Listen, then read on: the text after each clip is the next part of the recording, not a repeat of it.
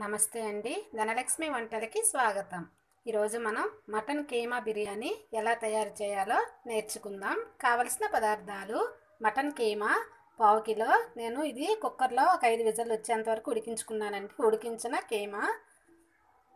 బియ్యం అరకిలో, oil 1 spoon, ఉప్పు, పసుపు, కారం, బిర్యానీ మసాలాలు, కొత్తిమీర కొద్దిగా, పుదీనా కొద్దిగా, కరివేపాకు, కస్తూరి మేతి కొద్దిగా తీసుకోండి. నెయ్యి, ఒక ఉల్లిపాయ పెద్ద ముక్కలుగా కట్ చేసుకోండి. ఒక పెద్ద టమాటా ముక్కలుగా కట్ చేసుకోండి. 6 పచ్చిమిరపకాయలు ముక్కలుగా కట్ చేసుకోండి. అల్లం వెల్లుల్లి పేస్ట్ 2 స్పూన్లు, అజినామోటో 1/2 స్పూన్, బిర్యానీ మసాలా పొడి 2 స్పూన్లు, ధనియాల పొడి 1 స్పూన్, జీలకర్ర పొడి 1 స్పూన్. ఇప్పుడు తయారీ విధానం చూద్దామండి. బియ్యాన్ని శుభ్రంగా 2-3 సార్లు బాగా కడగండి. బియ్యాన్ని కడిగి పక్కన ఉంచండి. ఇప్పుడు స్టవ్ వెలిగించి కుక్కర్ పెట్టుకోండి. కుక్కర్లో చేద్దాం బిర్యానీ. కుక్కర్ వేడెక్కిన తర్వాత 1 స్పూన్ ఆయిల్ వేసుకోండి. ఇందులోనే పెద్ద స్పూన్తో 1 స్పూన్ నెయ్యి వేసుకోండి. ఈ రెండు వేడెక్కిన తర్వాత బిర్యానీ మసాలాలు, బిర్యానీ ఆకు, లవంగాలు, చెక్క, బిర్యానీ మొగ్గ ఇవన్నీ వేసుకోండి. మిరియాలు వేసి 1 నిమిషం వేగాలి. ఇవి కొద్దిగా వేగిన తర్వాత ఇందులో ఉల్లిపాయ ముక్కలు, పచ్చిమిరపకాయ ముక్కలు వేసుకోండి.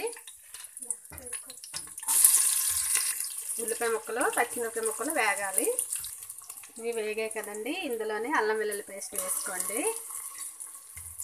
ఇది కూడా పచ్చివాసన పోయేంత వరకు వేసుకోండి. అల్లం వెల్లుల్లి పేస్ట్,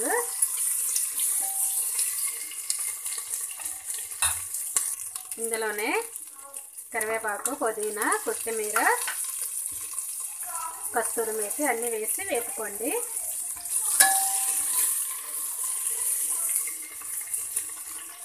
వేగిన తర్వాత టమాటా ముక్కలను వేసుకోండి. కొద్దిగా ఉప్పు వేసుకోండి. ఉప్పు వేసుకున్న తర్వాత పసుపు 1/4 స్పూన్ వేసుకోండి.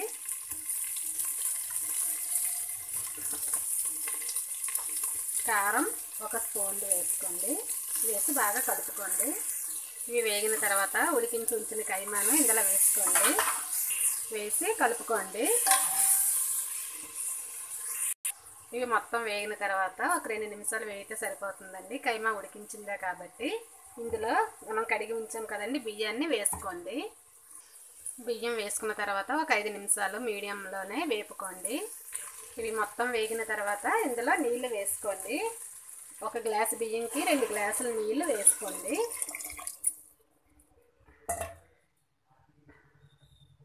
వేసిన తర్వాత బాగా కలుపుకోండి. కలిపిన తర్వాత ఇందులోనే అజినామోటో వేసుకోండి. అంటే టేస్టింగ్ సాల్ట్ అండి. ఇది దొరుకుతుందండి షాప్లో. తర్వాత ఇందులో బిర్యానీ మసాలా పొడి, ధనియాల పొడి, జీలకర్ర పొడి వేసి బాగా కలుపుకోండి. కలిపి కుక్కర్ మూత పెట్టి ఒకసారి చూసుకోండి ఉప్పు సరిపోయిందో లేదో. సరిపడకపోతే వేసుకోండి. నేను ఇందాక కొద్దిగా వేసాను, వేయలేదు.